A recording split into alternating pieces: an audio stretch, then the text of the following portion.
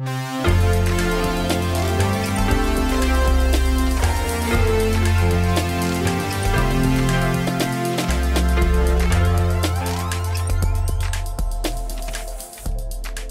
friends, and welcome to the March 16th edition of Weekly Witness, Texas Impact's weekly opportunity for mainstream Texans of faith to learn about policy issues here in our great state and have a conversation about how you can engage in that process. My name is Scott Atnip, your host and Texas Impact's Director of Public Witness, and we have an exciting episode for you today as we welcome Isa Peterson to the program.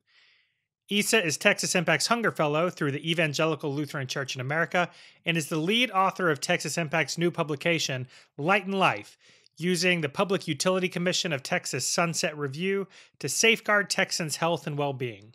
She'll join us today to talk about that publication and why it's so timely right now. We'll also be joined by Kara Cook from the National Association of Nurses for Healthy Environments to discuss the connection between climate and health, a topic that's getting more and more attention recently. On this week's watch list, Josh is watching election recounts and news about refugee resettlement. And to kick us off, we'll begin with a weekly word from Abel Vega, Director of Mission, Service, and Justice Ministries with the Rio, Texas Annual Conference of the United Methodist Church. But before we get to the program, I want to share a couple of quick thoughts at the top. First, thanks as always to all who've reached out in response to our recent episodes. We love to get your comments, questions, and suggestions. We'd love to hear from you. I'll be looking for your emails at scott@texasimpact.org. And help us out by subscribing, sharing, and inviting a friend to listen. So, depending on where you are in Texas, it's spring break season. And I hope you get a chance to disconnect and enjoy some wonderful spring weather. Because we could all use a short break from the news cycle. And I got to spend a brief but wonderful mini vacation with my wife and kids, and it reminded me, we do this work because we care about the state and the world and our loved ones who live in it. Work is already underway to prepare for the 2023 Texas legislature, and polling shows that many Texans think that the legislature still needs to do a lot more to ensure our electric grid and other public utilities are safe, reliable, and affordable. And there's an opportunity to do something about it, because this year, the Public Utility Commission of Texas and several other natural resources and utility agencies are going through their reauthorization process. So it's a great time to consider how public utilities literally mean life or death, especially for vulnerable people. It's pretty simple. People depend on electricity for home medical devices, they need clean water to live, they need broadband to know when to evacuate in a hurricane, and those are just a couple of examples. I know you're already thinking of more. If anyone tries to tell you how complex and difficult the issues are, tell them. Safeguarding Texans' health isn't a complicated policy position, and it shouldn't be controversial. Check out Isa's report at texasimpact.org or on our social media, and keep an eye out for ways you and your congregations can engage in the sunset process. So with that, here we go. The Weekly Word with Abel Vega.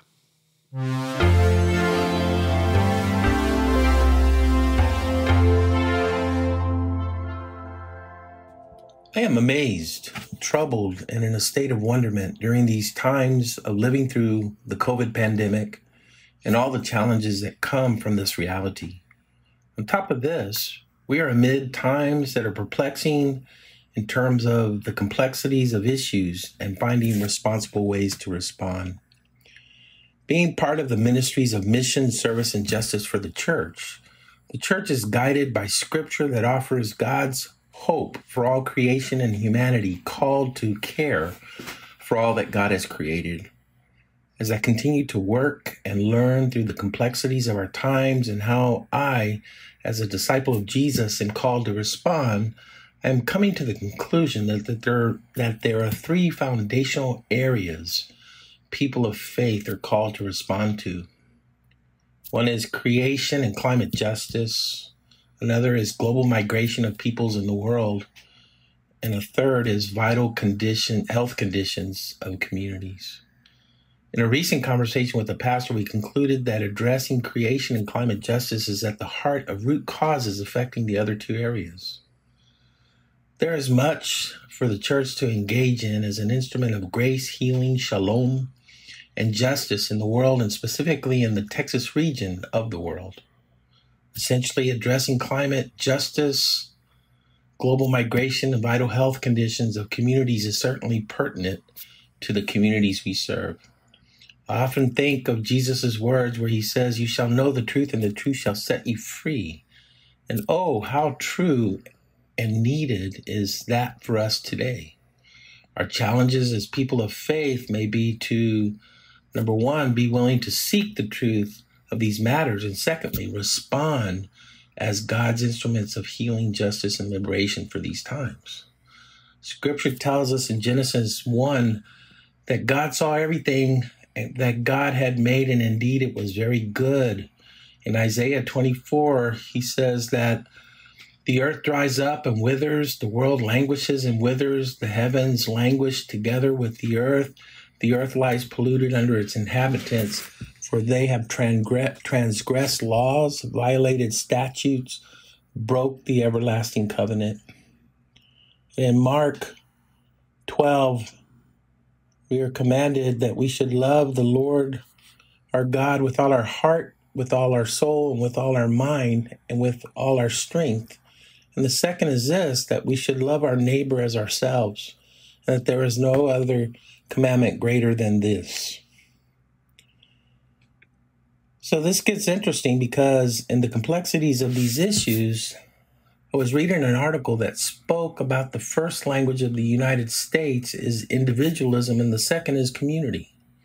And in these times we are in, when we think about creation justice, when we think about global migration, when we think about vital health conditions of communities, in these times of pandemic, even more so, the language of community is needed greater than the language of individualism. So therefore, we are challenged, I believe. But not all hope is lost, because as people of faith, we have an opportunity to model what God calls us to be in the world. As a United Methodist, our social principles state, all creation is the Lord's, and we are responsible for the ways in which we use and abuse it.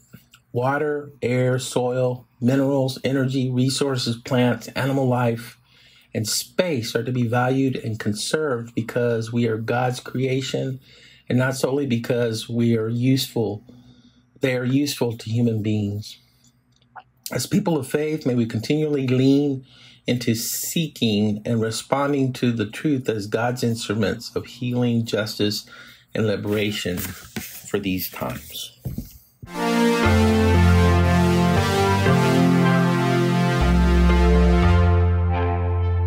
This week's episode of Weekly Witness was brought to you by Methodist Healthcare Ministries of South Texas and the COVID Collaborative.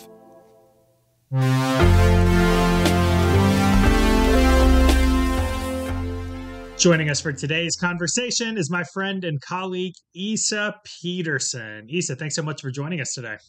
Hi, Scott. How are you?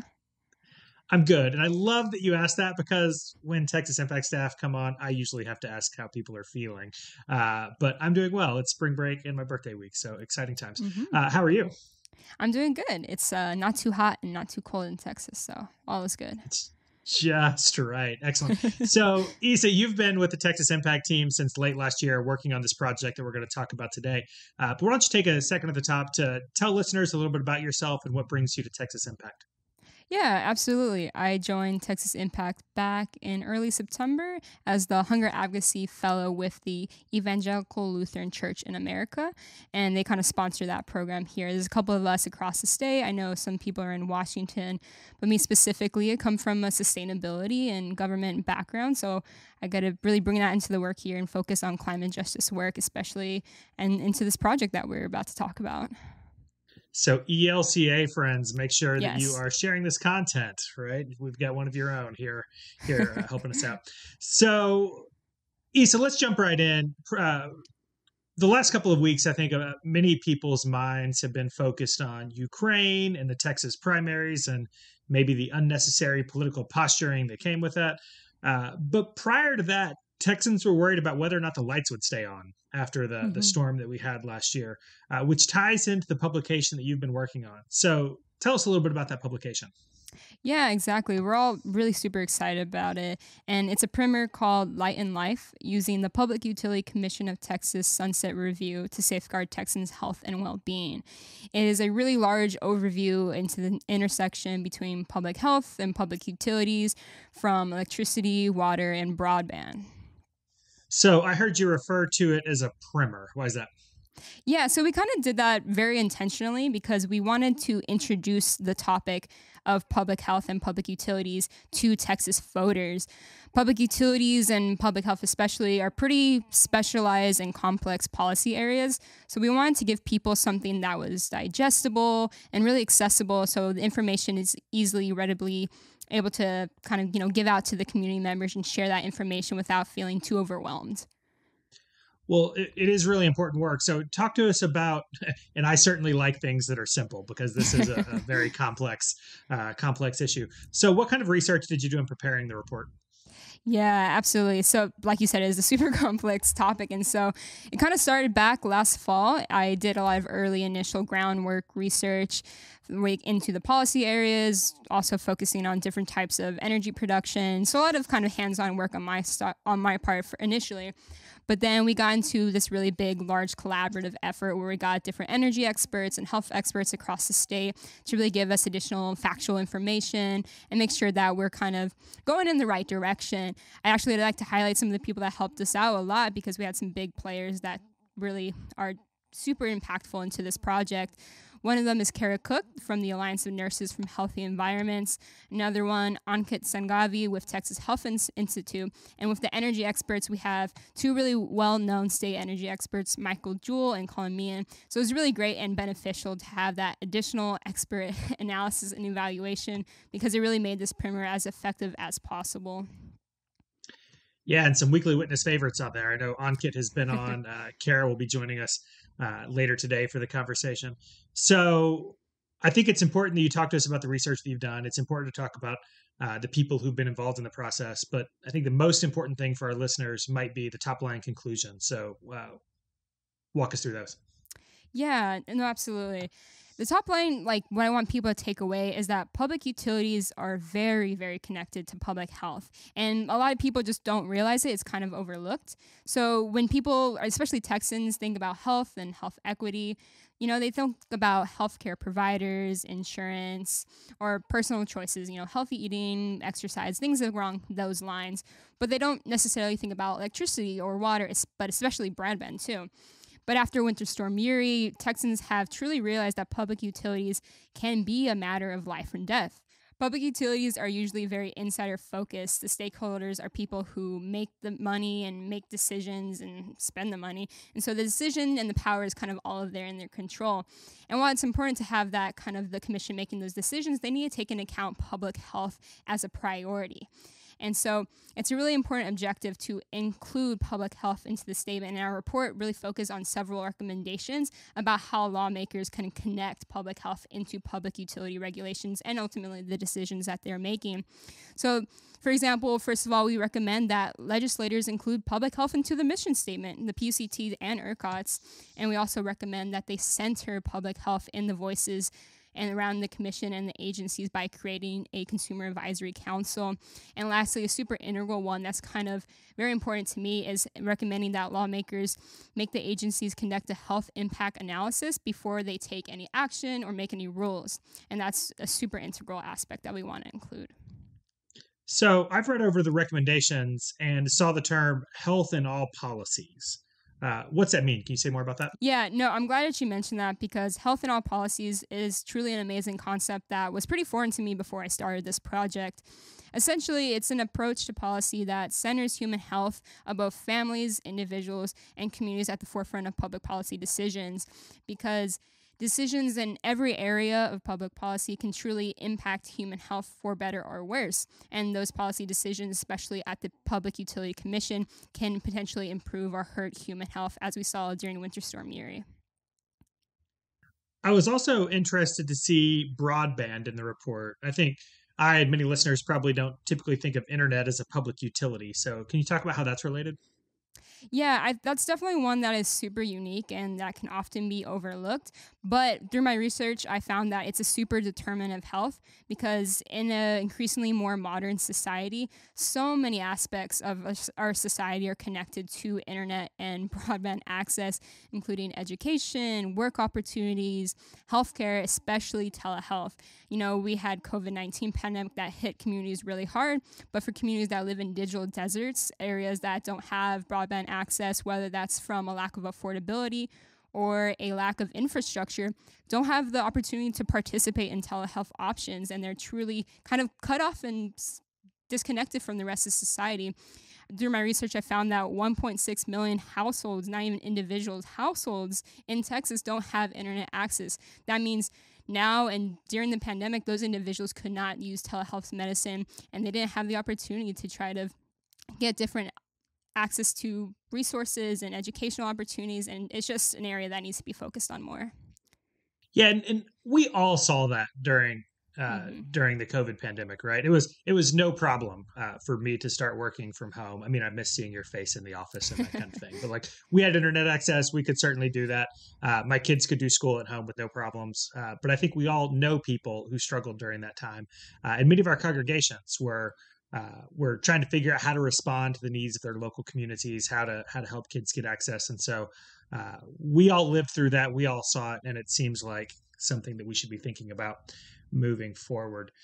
So, Isa, I'm going to ask you to sell us a little bit. I know we talked offline earlier that you love selling, right? But there's a lot going on in the world right now. There are a lot of things that are on the front pages of newspapers. There are a lot of things that are in our hearts and challenges that we're seeing every day. But this is important, right? And so why is it especially important that people pay some attention to what's going on here in Texas related to public utilities and public health? Yeah, absolutely. So it's a really important time right now because the PUCT and ERCOT are about to undergo sunset review, which is Texas's state agency reauthorization process. Sunset it's a really detailed look at every aspect of how an agency functions and operates and what its responsibilities are or even challenges. So it's a really perfect time to refocus and recenter public health into the conversation and try to make sure that PUCT is worried and focused on strengthening Texans' health, not just creating big energy profits or working on different regulations, but ensuring that public health and human well-being is at the front and center of all decisions. And for longtime Weekly Witness listeners and members of Texas Impact, you've heard us talk about sunset before. And Isa just said it. Once every decade, we have an opportunity to change policy, to weigh in, to make recommendations on how state agencies and policy is made in a particular area. And so, this is the time for the Public Utility Commission. This is the time to weigh in on these different issues. So, Isa, I guess that leads to the next question. What do you hope people will do with this publication? What homework assignments do you have for us? Yeah, absolutely. First off, I would love if everyone read the report. It was a step one, read the report. Read the report, step one. It was a big collaborative effort, but it was also a really big project. I had a big personal challenge of mine, and I'm really proud to see how far it's come and that the impact that it can potentially have. Right. But another thing that I would like people to take note of is that when they first read the report or look through it, that they keep an open mind and keep an eye out for different perspectives or different ideas that they may have not known of before, maybe not thought about. For example, we talk about how a lot of vulnerable communities are affected, especially people in healthcare sectors or disabled communities, or even low-income communities that have different challenges than maybe people you know of or maybe that are in your own household. So it's really eye-opening to see how different communities are affected by public utilities and public health. And so I really just want people to take an open perspective and see what they can learn and take away from it on an individual level. And then, so step one, read the report. Step two, consider how these issues play out in our local communities. And I assume step three will be take some opportunity to make public comment or weigh in on the process. Oh, yeah, absolutely. In the report, we do definitely have that information included, and also keep an eye out on Texas Impact's websites and tweets and social media, because I know that personally, I'll be working on stuff later, and when we get towards the time in April, and we're releasing information about how to keep hands-on process in the sunset hearing process and how we can all be a strong leading voice, because I already know we already have some interest with other organizations and people in the community. So that's a big project we're looking forward to also. Yeah, so the homework assignment for today is read the report and start to familiarize yourself with the issues. Step 2 will be in the weeks and months to come. Pay attention to the ask from Texas Impact and our partners about how you can engage in the process, because there's going to be a lot of work between now and the beginning of the next Texas legislative session in 2023 to really start pushing these issues, right? Yeah, absolutely. We want to use this primer as not only informational, but a leaping point, a starting point for more physical action and legislative change. So that's definitely what we're looking for. Issa, as we get close to wrapping up, I know at the beginning you mentioned the term sustainability. This is something you've studied. This is something you hope to be doing moving forward. What does that term mean to you, and why did you choose to focus on that area of study?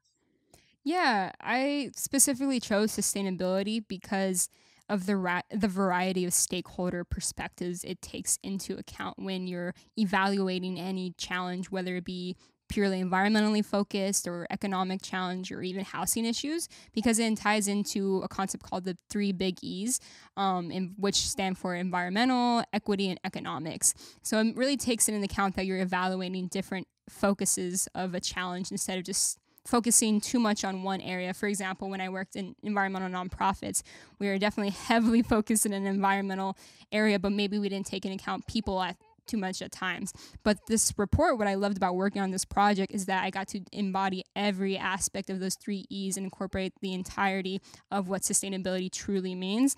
And so it was a really great project for me personally, because I got to take the entirety of my degree and kind of put it all into this primer. And so it was a really hands-on area to get environmental, equity, and economics all embodied into a 40-page plus docket. So it was awesome. Well, Issa, on behalf of all of us, you have done some incredible work on this project, and I just want to say thanks on behalf of the entire Texas Impact team and our listeners. Thanks for doing this work. I hope people will take full advantage of it. Is there anything you'd like to leave us with today?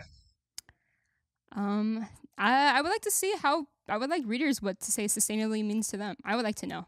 That's a fun question I think people don't think about too often, because sustainability can look differently depending on what level you look at. And so that's a food for thought. I would love what people know and see what sustainability what's around in their community that embodies sustainability, reminds them of sustainability. So I'd say go with that in mind. All right. Issa, thank you so much for the time today, and thanks for the incredible work on this publication. Thanks.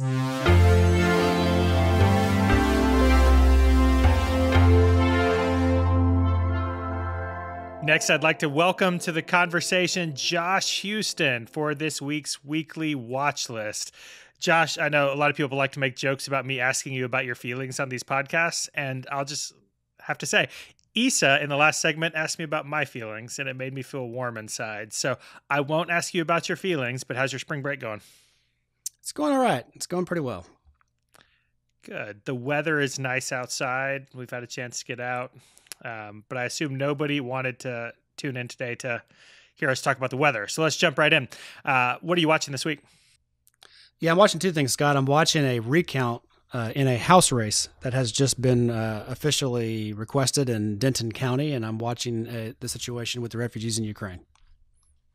So talk to us about the recount. What's going on there? Yeah, so House District 64 is in Denton County, and it also is in one neighboring county as well. In that race, the incumbent Lynn Stuckey is ahead, at least right now, by 88 votes. The challenger, Andy Hopper, has requested a recount because there were 18,000 votes cast, more than 18,000 votes cast in that race, and it came down to 88 votes. So there are several questions that brings up that we just don't know the answers to, that we need to pay attention to. One, the biggest one that we think is, how does Senate Bill 1 affect that race, if at all? So, for instance, how many mail-in ballots were cast in that race?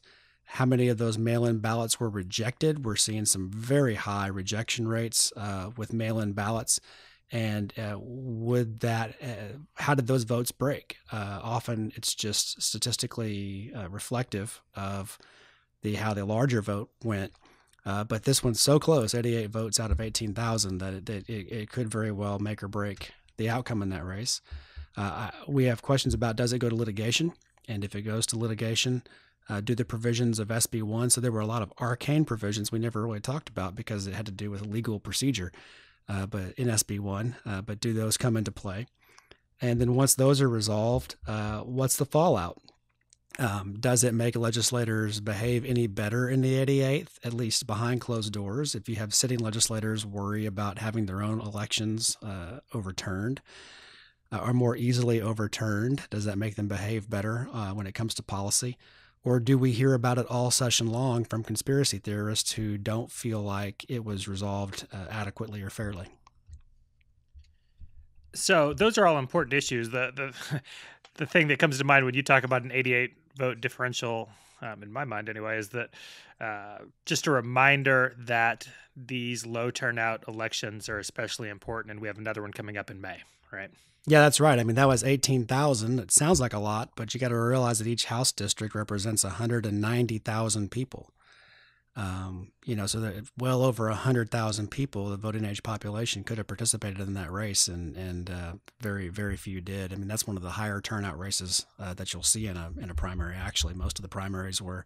I mean, there was a very competitive House district race that was about 5,000 votes, and it came down to a margin of about 190 people. So just a reminder that we're not talking about elections today in terms of the episode. We just did a whole series on that, but y'all, runoffs are coming up. It's important to be paying attention. Get organized now. So, Josh, we've talked about the elections a lot recently, but one of the things that everybody's paying attention to right now is the situation in Ukraine. And you mentioned the refugee crisis. What are you watching there? Yeah, I always try to make sure that it pertains to Texas because this is our purview. Nevertheless, it is challenging for me to take my eyes off the news, and it probably is for others as well.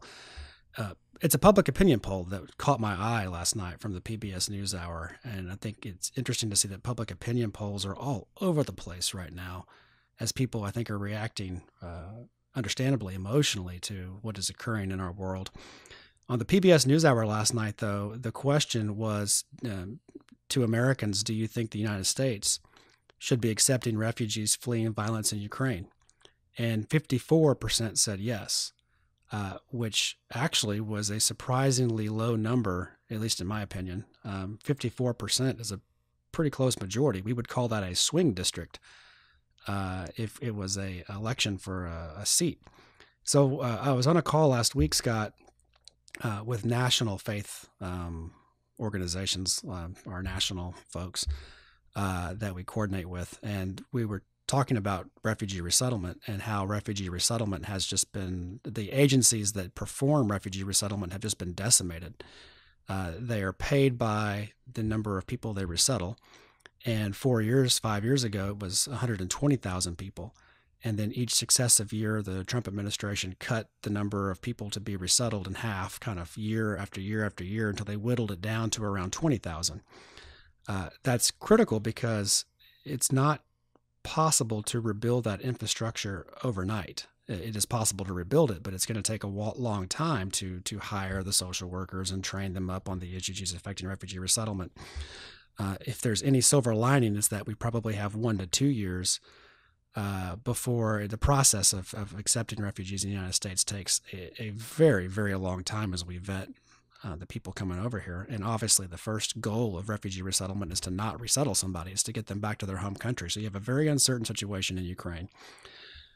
It would be probably more than a year before we started to see high numbers coming over. So we could get that rebuilt, but the issue, of course, is public opinion and how does this play out politically? Because in Reuters, they reported that some of the people with means are going to Mexico, buying a car and beginning to drive across the southern border here in Texas.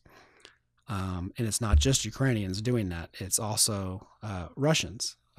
And so so that's kind of the big question, right? Is how far does our sympathy and how far does our empathy and sympathy go? Because a number of those Russians that are doing it are political dissidents. They're facing repression in their home country and seeking asylum. through the legal way, if you will, of coming across the border through a legal checkpoint and then presenting for asylum. And so I think the big macro question is does the situation in Ukraine reset the narrative around refugees? Because we know how that narrative went when it was Syria just 7 years ago. So it's not encouraging, especially that number is only 54%, a very thin majority, support resettling even Ukrainians in the United States. Well, Josh, those are definitely important things to be watching. I hope you are able to watch some sunlight this week during spring break, and I look forward to talking with you again next week. All right. See you, Scott.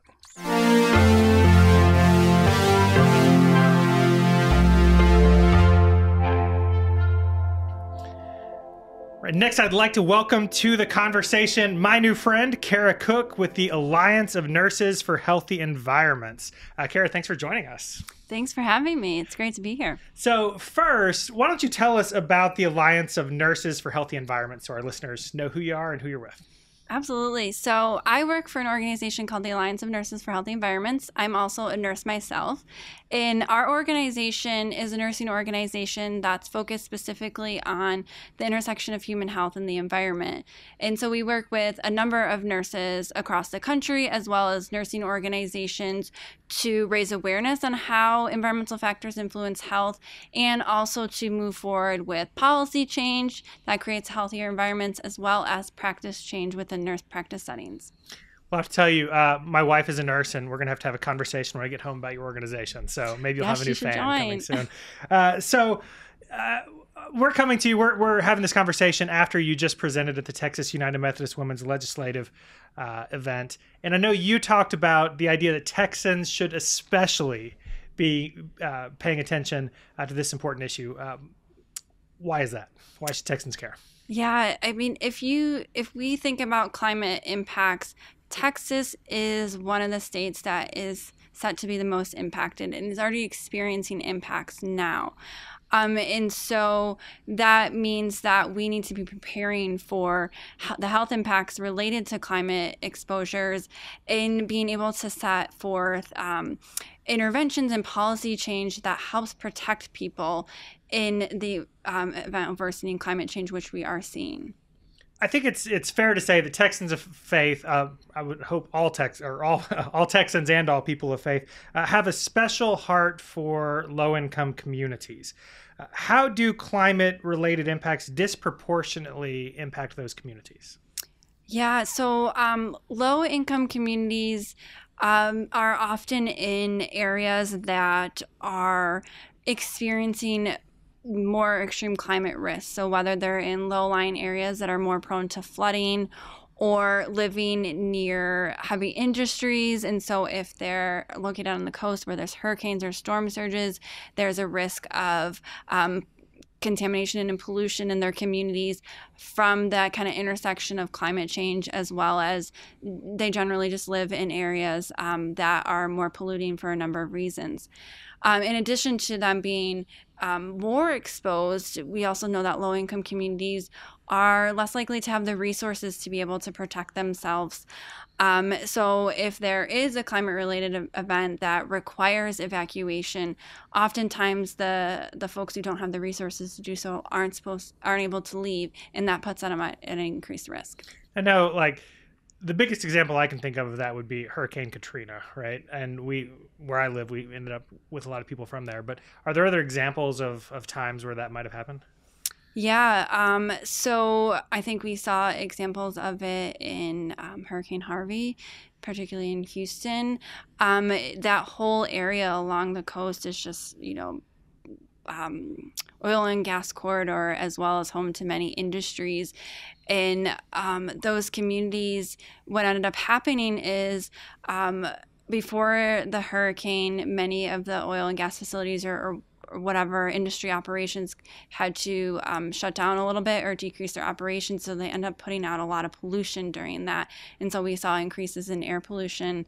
We also saw with the floodwaters, actually were going into those industrial areas. And so we had risk of contamination for those living near heavy industry, as one example.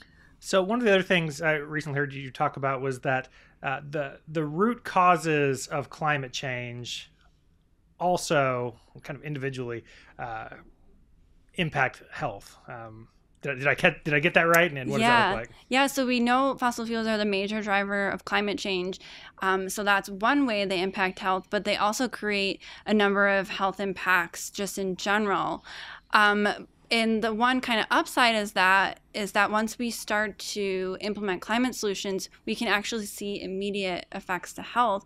So for example, if we're transitioning away from fossil fuels to clean energy, we see just reductions in air pollution and water pollution as a result of those polluting industries decreasing, and we're transitioning to the cleaner sources of energy.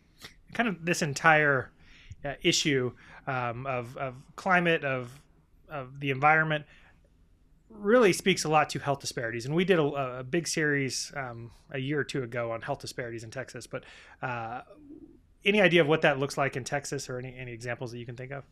Yeah. So when we think about health disparities, one of the biggest things is oftentimes a zip code is the biggest predictor of health outcomes.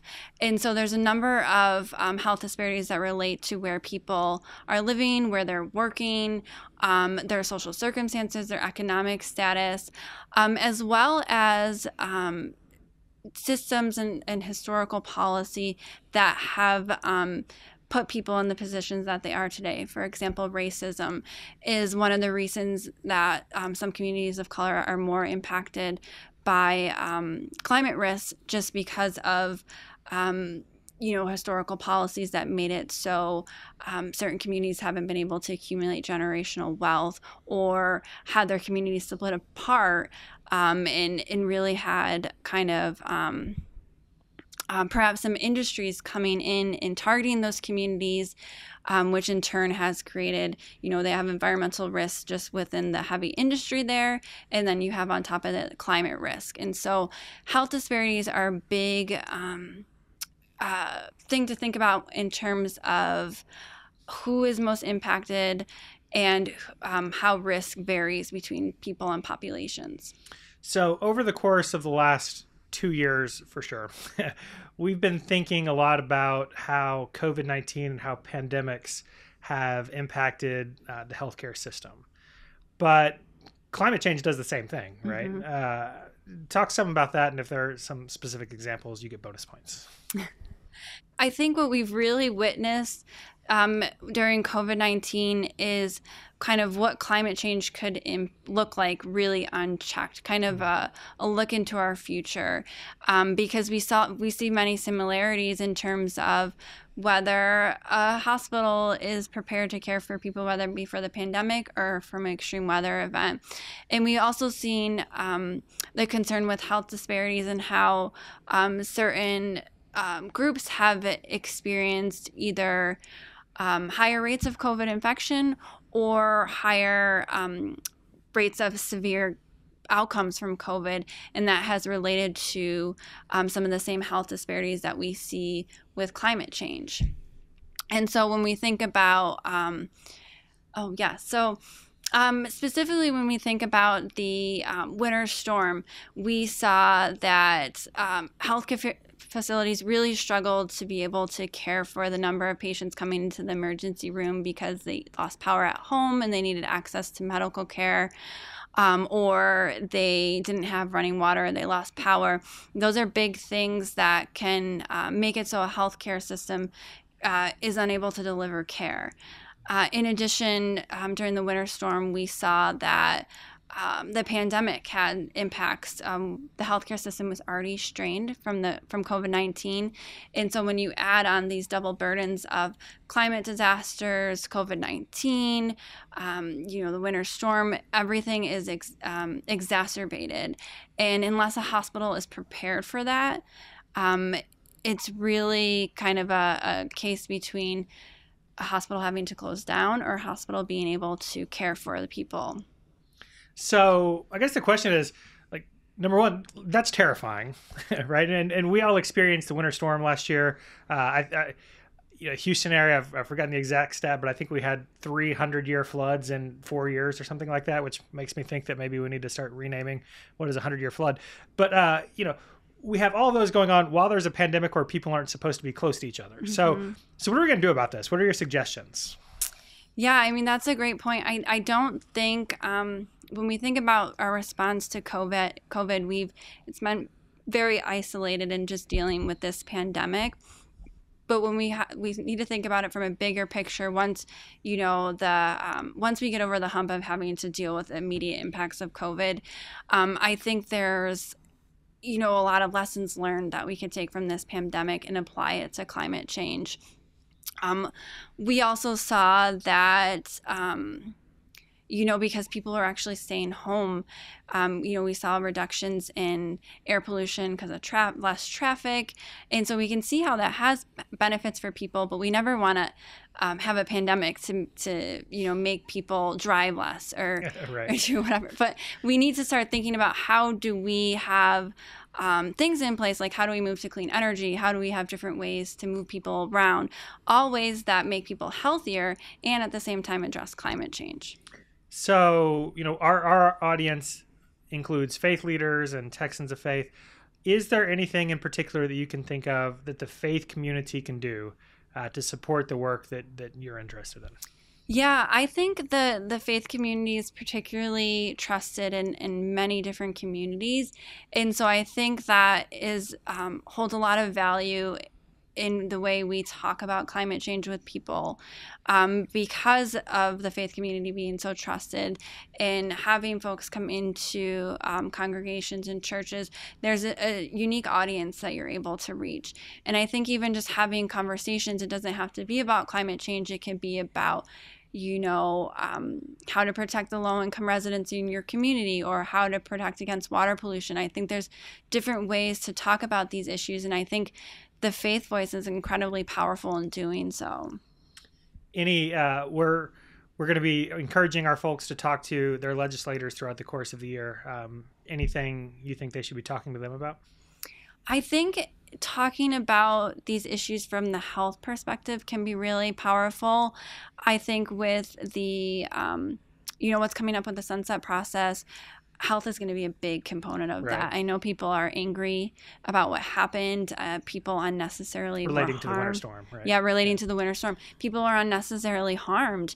And I think that is going to be a big driver in how state agencies change and respond to that, because no one wants another storm like that and the impacts that happened from that. And we know with climate change, that's a risk to happen, and agencies need to prepare.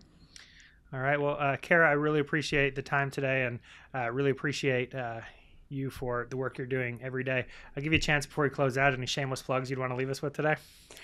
No, I would love to collaborate more with faith organizations. Our organization works with a number of different organizations on climate issues, on environmental issues. So always here if anyone wants to, work on an issue or needs, a nursing voice there, always happy to help. All right. And where do we find you for more information? You can go to our website, which is envirn.org, and we are the Alliance of Nurses for Healthy Environments. Well, nurses are some of my favorite people. I married one, and especially over the last 2 years, man, y'all have been heroes. So thank you so much, and thanks for this conversation today. We certainly have a lot of work to do going forward. Thank you so much. Thanks.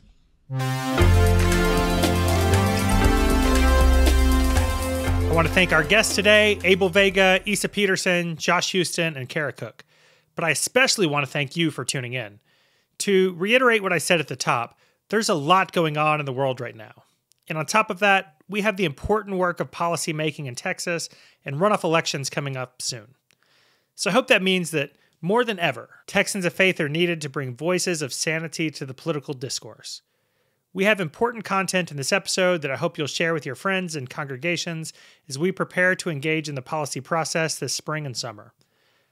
I hope you'll spend some time this week thinking about how you can engage in this process. And with that, it's time to draw this episode to a close. If you've stayed with us this long, you must have enjoyed the content, so I hope you'll share it with your friends and congregations and leave us a rating or review. That way, even more of your friends can find us and join in the movement for justice in Texas.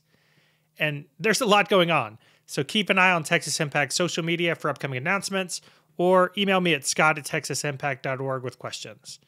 And remember, if you appreciate Texas Impact and the Weekly Witness community, please make sure that you and your congregation are members of Texas Impact by going to texasimpact.org.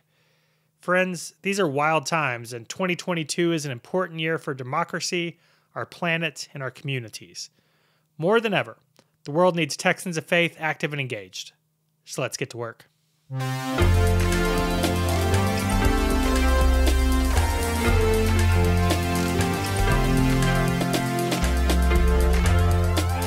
Weekly Witness is hosted by Scott Atnett, engineered and produced by David Fasalo. Our executive producer is B. Moorhead. The opinions expressed on Weekly Witness are those of Texas Impact and our guests, and do not necessarily reflect the views of our sponsors. Weekly Witness is a product of Texas Impact, people of faith working for justice. Visit us online at texasimpact.org.